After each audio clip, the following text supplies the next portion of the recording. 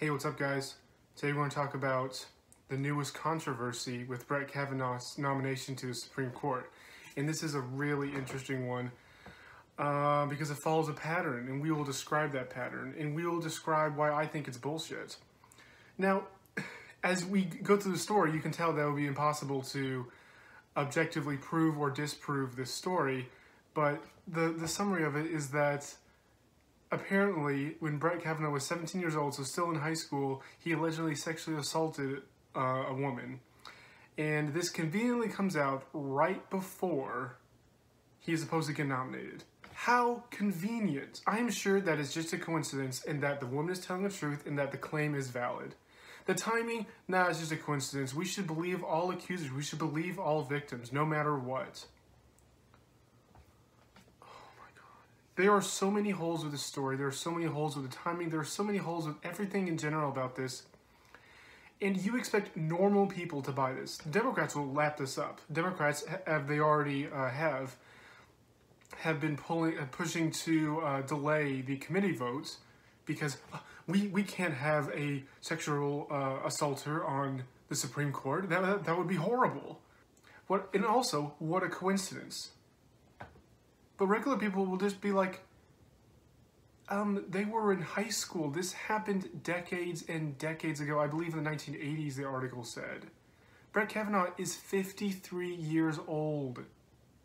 You're telling me he did this way when he was 17. And we're supposed to believe this one with no evidence whatsoever. We're supposed to believe, even though, now let's say, now, why do I not believe this? Well, because of the timing. The Democrats have been pushing to not let Kavanaugh into the Supreme Court ever since, even before Donald Trump said his name in the first place. There's that infamous letter from lots of senators condemning his choice. No, it wasn't from senators. It was from Planned Parenthood, I believe it was, the organization, who they were condemning his choice, and they forgot to put the name in there because they wrote it before he even chose the person. Even before Kavanaugh had been picked, they have been gunning to not let Donald Trump put a person in the Supreme Court because they believe that is fascist. He's literally Hitler, and if he does that, he will literally kill thousands of women. Now you think that's hyperbole? You think I'm exaggerating that? No. Look at some of the ads that some of these radical leftist groups are putting up with these women putting these signs up like, if Kavanaugh is elected, then I am dead. And it is not satire, that is not being sarcastic. They honestly believe that. They honestly believe this person is going to murder thousands of women because he doesn't want abortion just to be free and open for everyone. He wants some limitations on it. The irony that they think that he is going to kill women by saying to all these bloodthirsty savages, no, you can't kill babies indiscriminately. There has to be limitations like rape, incest, the mother's life's in danger, whatever. There has to be limitations. You can't just do it whenever and however you want. Apparently, and that would in turn save thousands and thousands of fetuses every year. Apparently, that's murdering women. Not letting bloodthirsty savage women murder whoever they want is apparently murdering women in their fucked up heads. Their batshit crazy minds. That's the reality they live in. So, let's go into it. So back to my point of, the Democrats have been trying to stop him for quite some time. They failed every single turn because they don't attack him on his past record. They hyperbolize things, say he's going to murder women, he's going to set back women's rights, he's Donald Trump's plan to take over all sectors of government. You know, he works for a fascist, he'll be implemented by a fascist, whatever. All of these things to the ordinary, regular Americans who's sitting here just like, are you fucking kidding me? This is the most pathetic attempt to stop a nominee I have ever seen. It is so pathetic. No one but the radical leftist takes this seriously. This is all a freaking joke. So if I was a Democrat and I was retarded, well, it's the same thing, and I tried to stop this guy no matter what, and it was like 11th hour, he's going to get nominated any time now. It's like, well, what can I do to stop the nomination? I know, I'll make a sexual assault claim against him. I saw this in another tweet, or I can't find it. I think it was a Facebook comment, how these radical leftist women are weaponizing sexual assault. Now, what does that mean? What they're doing is they're using it as a political weapon. They're just accusing someone of that as a way to stop him from being nominated, which it worked. They put the nomination on hold. Now, it might only last a few days, but it's just like, this is not genuine. This is not about the crime at all. This is twisting people's emotion, and the emotion attached to hearing that a woman's being sexually assaulted.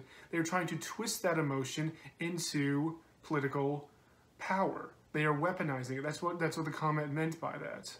First of all, that's pathetic. Second of all, that's insulting to all the people, men and women, who have been victims of sexual assault, using the crime that was committed against them whenever it happened, to use that just to further your own gains. That is very sickening, pathetic, and it's insulting.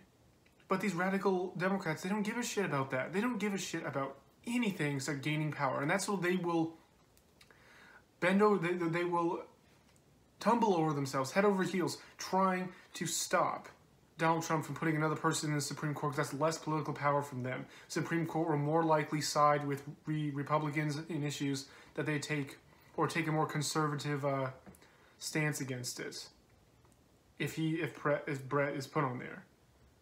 And they will do whatever it takes and abandon all morals for the sake of political power. That's just how disgusting it is. And that's what I'm calling out in this video, is just that you expect me to believe that this actually happened, and that just so happened to be announced to the public, announced to the media, right before he gets nominated. Do you think we're stupid? And like I said before, yes, it could theoretically happen, or it theoretically could have happened, but the timing is too coincidental. The fact that it happened so long ago, and the fact that the Democrats have a history of doing this. It's the boy who cried wolf so many times, and when the time actually does happen, people don't believe him. That's the same thing that's happening here. All of those women who accused Donald Trump of doing all those things against them, not a single one got a conviction. What a coincidence. What a coincidence that in the months before running up to the election, that's when it ramped up the most. There were dozens and dozens of women accusing him of it. What a coincidence, right? And then after he got the election, silence for months. All those women shut the fuck up. They didn't say anything because their goal of stopping him from being the president failed. That's the signs of all. That's the sign that tells me, oh, it was just politically motivated. Because after he got the White House, you guys shut up. Some of them still went on. Most of them stopped. What a coincidence, right? How many times I've said, what a coincidence that all of these things happen, ABCD, every single time. That the Republicans try and do something, and Democrats weaponize the claim of sexual assault against men in order to try to stop their opponents from getting power and to gain power themselves. Now, during this story, the women who accused Kavanaugh of doing this said that there was a friend when this happened who they were goofing off, they were drunk at a party, whatever. So the friend was also there during all this too. I would love to hear this friend give his or her side of the story. Now, it wouldn't be just one person. It could still be a conspiracy. Two people could lie. It's not like it's out of the ordinary. It happens all the time. But again, the coincidence would be lessened. Like, let's say hypothetically it happened in public and 30 people saw it. Do you believe that 30 people at the same time coordinated this at the same time? Yeah, again, it's possible. It's significantly less likely than one person making it up. The article continues. Critics have accused Republicans of fast-tracking the process to get Kavanaugh seated on the court ahead of the first day of the fall term, October 1st. The people in government are actually trying to do something fast or a normal speed for once, and then people are criticizing for it. It's just like, no. Things do not take 10,000 fucking years. The government doesn't have to be that slow. But it is, because it's full of retards. Burdened down by government regulations and all these rules that make no sense. So the one time the Republicans actually trying to do something fast, and they're like, oh no, you're fast-tracking it. It has to take a long amount of time. Oh my god, are you kidding me with this stuff? This is so dumb. This was the top news article on Google. like the most important political one, it was at the very top in the politics section. It's a joke, just like so many other trending Google News subjects are complete jokes. This is what politics have come down to. Jokes. Anyone with half a brain could look at this and just like, this means absolutely nothing. It's just virtue signaling. It's just gerrymandering. It's just trying to appear like you're doing something important instead of actually addressing the issues.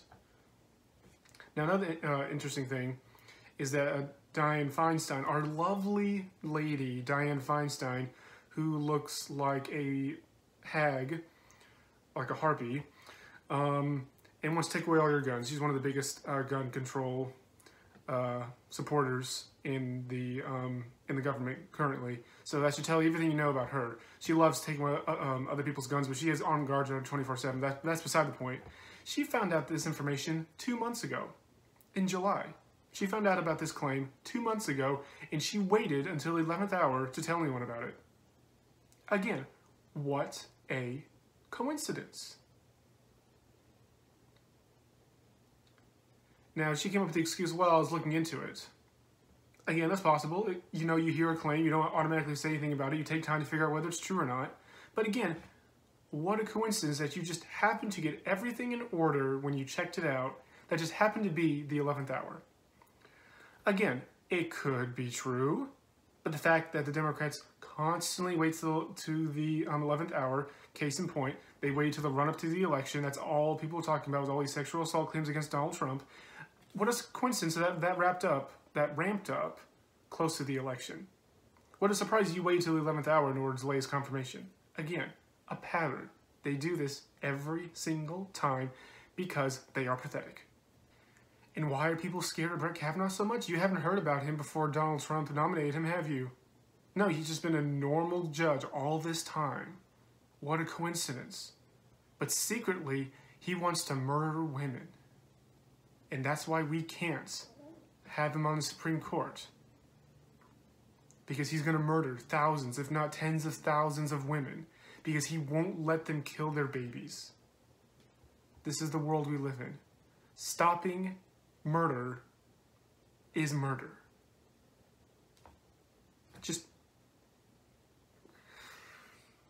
This is why I don't take them seriously.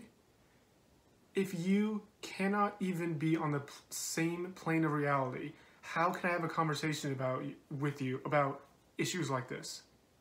It's impossible. And then in an interview, the lady said she never revealed what happened to her until 2012. Again, what a coincidence that you didn't say anything for 30 plus years. And then part of she said this in therapy, in couples therapy, and then part of the notes, she didn't note Kavanaugh by name. Again, what a coincidence that you just said that you were attacked by some fellow students. You only mentioned Kavanaugh's name 2 seconds ago. Again, all these coincidences that make it seem less like an actual person describing something that actually happened to them versus political motivated weaponizing sexual assault claims.